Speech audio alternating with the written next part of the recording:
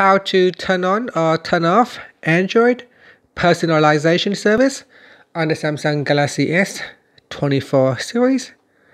First, tap on the home button to return back to the home screen. And from the home screen, swipe down at the top, then tap on the settings icon.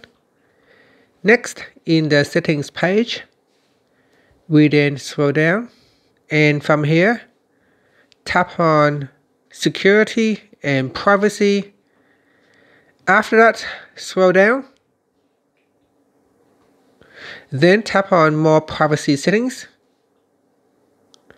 Next, in here, tap on Android Personalization Service.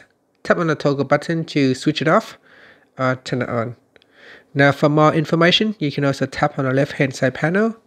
And here it says that get personalized content based on your app usage. For example, text you have entered in one app might appear as such suggestion in another app. This data is stored on your phone and is not sent to Google or Samsung. And that's it. After that, you can tap on the back key or tap on the home button to go back to the home screen. Thank you for watching this video. Please like and subscribe to my channel for more videos.